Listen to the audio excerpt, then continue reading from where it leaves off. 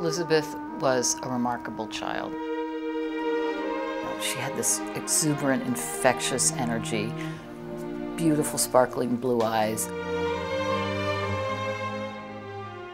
I had the privilege and the joy of watching Elizabeth grow into a beautiful, inspiring young woman.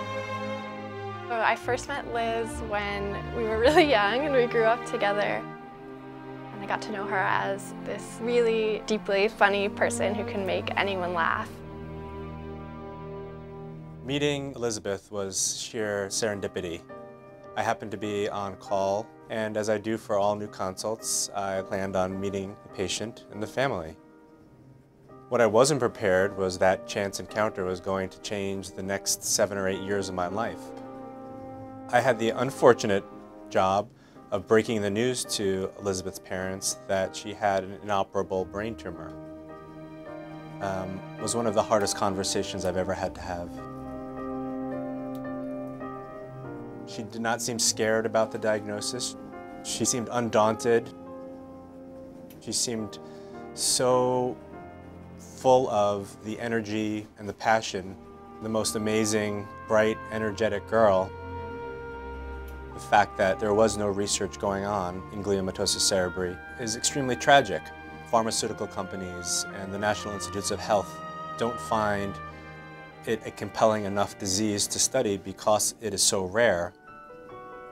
We started off talking about the disparity of the situation and ended it talking about hope.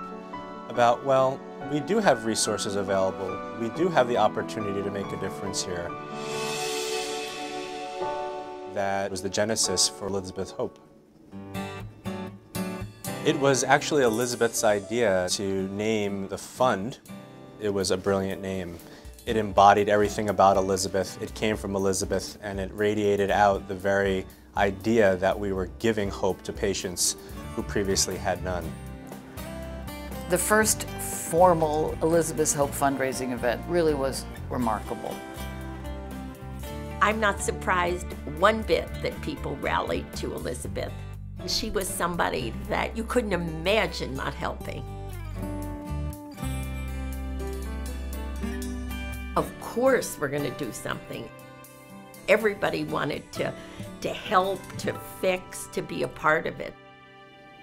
One of the amazing phenomena that developed around Elizabeth's Hope is how the burgeoning impact of social media played a role. We began noticing that Elizabeth's Hope became the go-to site on the internet for any family who had gliomatosis cerebri. And we began seeing patients come to us, sending us their samples, sending us their films. And within a very short period of time, we became the worldwide experts in this otherwise rare and incurable disease. Now we can reach out to really the world at large and have these families come together and bring hope for children with otherwise incurable brain tumors.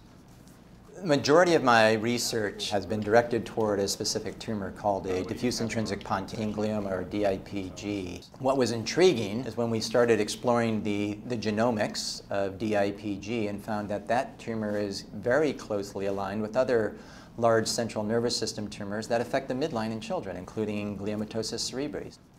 So when we first were able to biopsy a piece of Elizabeth's tumor, that tumor was quickly transported to the laboratory where the DNA was isolated, and we spent the next several months sequencing the DNA from her tumor.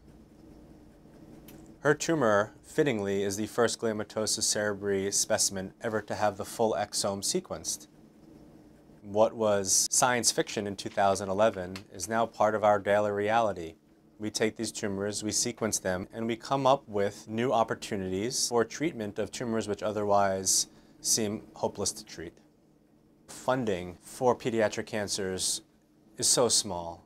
4% of the national NIH cancer budget is dedicated towards children. That makes people angry. It makes families angry. It makes researchers angry. Our children absolutely deserve more than this. So today I'm working with the tumor registries here, collecting information and data about patients who've been diagnosed with GC. The registries are funded by families who have lost children to these diseases, and it's a way for them to turn their losses into something meaningful. I think about Liz every time I add another name to that list. I think it's important that we remember that this is all coming back and comes full circle back to Elizabeth. And to think that in just 5 or 6 short years, her dream and her hope really has become a reality does bring a little bit of a smile to me. Someday, when a doctor tells a family whose child has been diagnosed with GC that there is treatment and that there is a cure, what a legacy that is for our girl.